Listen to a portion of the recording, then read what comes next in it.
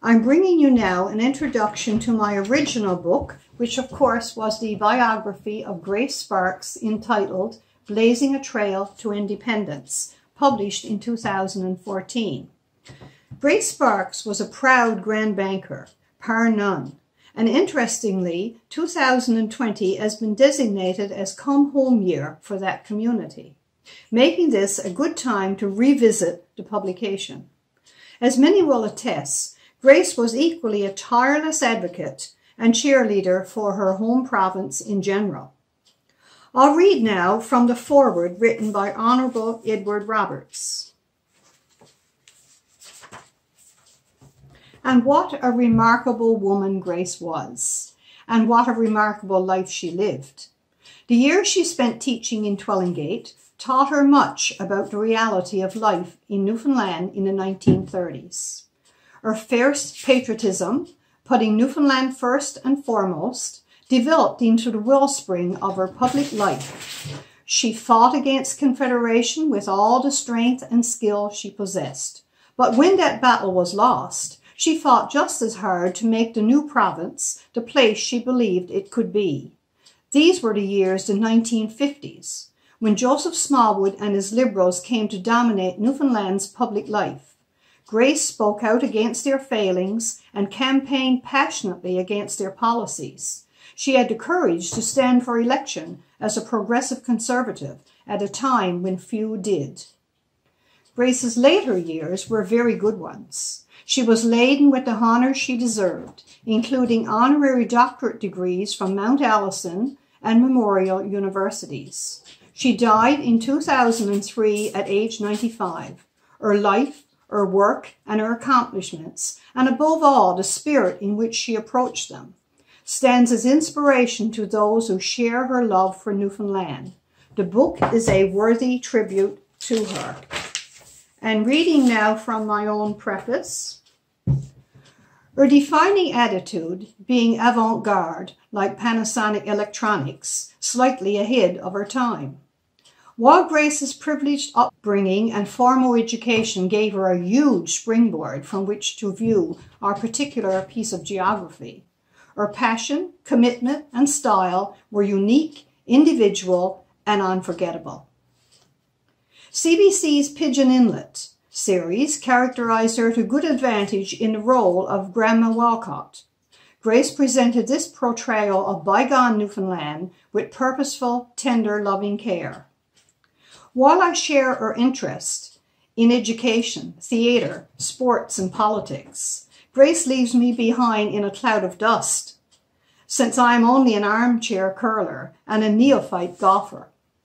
More than anything, her unofficial motto, "There it is, go get it," inspires a Kipling-like attitude defined by the early Newfoundland settlers, Bob Bartlett, mountain climbers, and dare I say the Newfoundland explorer, and achievers in every realm. Indeed, aptitude and ambition can only take you so far. It is attitude that defines a person. In Grace Sparkes' case, all three A's were merged into a dynamic 5-foot lady whose independence, verve, and motivation were unique. I was blessed to receive from Mrs. Sparkes' good friend, Noel Hutton, words written by Grace herself. Grace had traveled extensively by coastal boat with her father from a very young age. And she says, "I remembered well the house where we boarded in Harbour Breton. When I was 16 and in Harbour Breton on the coastal boat on my way to Mount Allison, I walked to the place and could identify the entrance to the house. I knocked on the door, and the lady verified my memories. She still kept boarders. Everybody in a small Newfoundland community needed a place to stay from time to time. Boarding houses all over the island were open to visitors. Hotels were unknown in the remote outports." And she continues, "We were happy in our home. Such things as dresses and skirts and blouses for girls and pants, etc. for boys were not often available in the shops, so we learned to sew. My father had bought a foot machine for my mother, a white brand, which she had brought home from Boston in the 1800s. It was worn out by the time I began to learn. Howard, my brother, growing tired of turning the wheel of the new hand machine by hand to help Mother, hitched the wheel of the hand machine to the foot pedal, so we could all sit down and pedal and learn to sew a fine seam. Mother arranged things so that all we did mostly was guide the needle in a straight line and follow her markings. This is very interesting and significant because Grace made most of her own clothes all through her lifetime, including the outfit which she wore when receiving her honorary degree of laws from Mount Allison University. It is difficult to choose an anecdote to read among Grace Sparkes' many activities and causes. She was committed to community theater. She excelled as a reporter, actress, political worker, Kiwanis volunteer, musician, university leader, and educator. Add to that seniors advocate, church leader, curler, golfer, single mother. Is your head spinning yet? Here is a glimpse now then of Grace's humorous character during her years as an English teacher at Prince of Wales Collegiate. This is a reminiscence by Gary Noel, who became the learning resources teacher at the school. And I will read. On Teacher Appreciation Day in the late 60s, it was customary at PWC for a student to take over the class. In Grace's English class of the day, a young chap took over at the front while Grace moved to a seat in the back of class. As the class progressed, the teacher noticed a note being passed in the rear, and in a move to garner respect, he insisted that the note's recipient read its contents aloud. After a few seconds of hesitation, the boy complied. The note read, "Who's that cute new girl sitting in the back of row 3? Far from being outraged, Grace laughed along with her class, suggesting that the whole thing had been choreographed, but that was not the case, of course. Her contribution to the community is shown with major impact through 2 initiatives which live on. Number 1, Grace Sparkes House, an affordable housing for victims of domestic violence and emotional abuse, is found on the Burin Peninsula. It's a beacon of hope for communities there, and from the enclosed photo, you can appreciate some of their programming. Counseling and helping the disadvantaged back onto their feet is carrying on Grace's passion for social advocacy.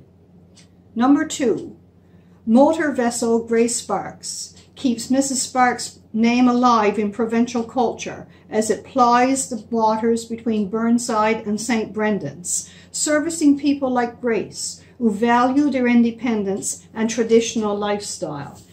Twin, trim, blue and white ferries had rolled down the launch pad in the Marystown shipyard in 2011 and were christened in March of that year. A government news release stated, "Champagne flowed on the bows of Newfoundland and Labrador's newest ferries today, the motor vessel Grace Sparkes and the motor vessel Hazel McIsaac, officially christened today in the waters at Cowhead near Marystown."